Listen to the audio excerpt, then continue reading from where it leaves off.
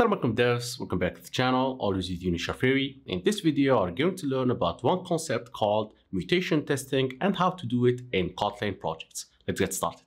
So mutation testing is a great way to see whether your tests are good enough or not. Now, let's emphasize that the purpose of the test is to enable us to refactor safely so we can catch regression. So if the tests aren't able to catch regression, we can't rely on to do the refactoring, right? So mutation testing is a great tool to see if our tests are good enough. Even if our test suite covers 100%, 100% coverage, it doesn't mean that it can catch all regression. But with mutation testing, we can check the strengths of this test suite. So let's get started and let's see how this mutation testing will enable us to check the strengths of our tests. So first, what is mutation testing and what we are going to use as a library, because we are going to do that automatically. You can do that manually, of course, but we are going to use a library called pit tests in order to do that automatically. So what is as concept mutation testing? So here's the thing. Let's say you have some tests. Okay, and let's say you have some code and the test is exercising the code. So let's say that our test passes, this is the initial state, and then I come to the production code and change something that will cause the test to break, right?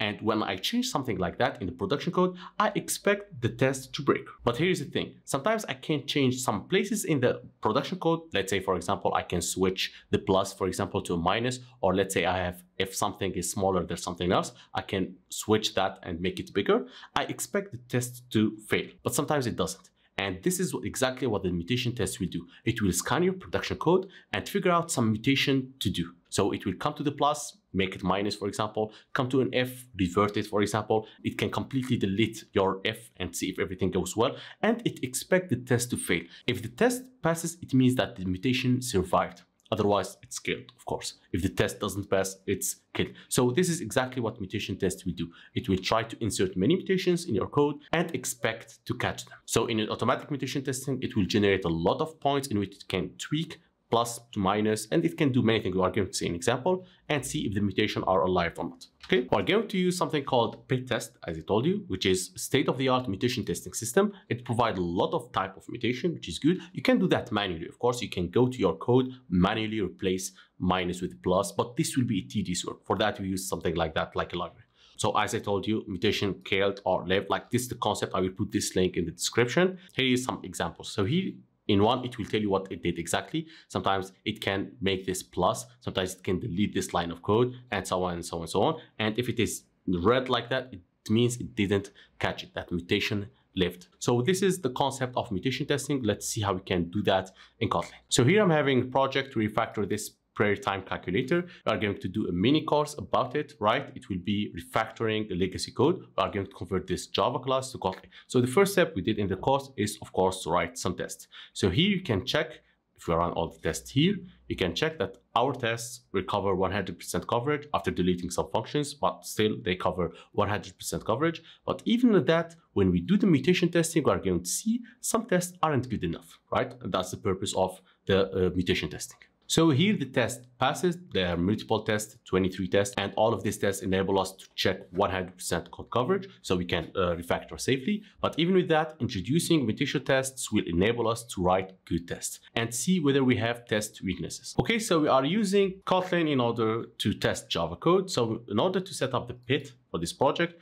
we need to include some plugin. So first we include this line in order to add the plugin of the pit test. Then after setting the plugin, we are going to configure the plugin. So first we do this configure, like this task on DSL, of course, and you are going to configure the pit plugin extension. Now we have a lot of parameters we can specify. You can always check the parameters here. There is parameters regarding the configuration, of course, the target class, the target tests, of course, what are the number of threads we are going to use, and a lot of other tests. We are going to see some of them here. And of course, you can check the Gradle pit plugin for more details on the setup. So first we add the mutation threshold and the coverage threshold. For that, we are setting the threshold by which the test will get failed if it didn't pass or if it didn't check if 70% of the mutations are killed. The other one is for the coverage also. Coverage of mutation testing is also good. If you have something around 70% or 80%, it means your code or your test suite are good enough. And then we need some threads, right? We are using the available to the processor right now. And this will be huge because we are modifying a lot of points in the production code and executing the test over and over. So we need a lot of computation power. Other stuff regarding the JUnit plugin, we are using JUnit 4 or 5 here. That would be enough also. The mutators is the type of mutators. There are a lot of types. We are going to use generic one, which is stronger. It will include many types of the mutation. You can specify here the one you want to use, or you can exclude ones also. It depends on you. Then we are going to set the target class and the target test. We are going to do that in a minute. Let's keep it like that. And finally, other stuff like what is the output format. It will be in HTML. You can specify XML and stuff like that. And also avoid calls like here. We need to check we are not calling something specific to the JVM internal in Kotlin. Okay, as this will avoid a lot of classes like generated classes and bytecode and stuff like that. So here we specify the target classes, which is in this package, these two. And also for the test, since I'm not having clear package, I might use only this. And in order to run this right now, you can go here to Gradle. And here in Gradle, check for the task and check for verification. I'm going to see something called pit test. Double click on it, and then it will execute. It will start by creating mutations and do a lot of stuff like executing for each type of mutation. It will modify the production code, execute all the tests, and repeat that a lot of times. So here, as you can see, start, you can enable verbose logging so you can see what is happening. So it told us created one mutation test unit test per scan. All right, send x6 tests to minion. I don't know what's about that. And for that, we need to wait until all the mutations started. So mutation test completed. Here are the reports. Here are what the different mutators, right? Generated 39, killed 34, which is really good. Like it is 87%. Still, there is room of improvements, but this kind of good. So here it's checking for the different mutators. For this mutators, it's 87. For another mutators, primitive return mutators and stuff like that. Conditional boundary mutator, incremental, void method call, and stuff like that. It tells you about everything. For example, null return val mutators, it's working every time. That's a good thing. And as you can see, it generated a lot of tests. Here is the timing. So for total timing, it's 35 seconds, which is good. And here is the line coverage. This is pretty good. The generated mutation kill, this is also good, 74. Usually I like about 80%. And also for the test strength, exactly, I love until 80%. You can check all of that here. You can go to build and you can go to reports and here go to pit test and try to open that. Here, of course, you can open it in IntelliJ.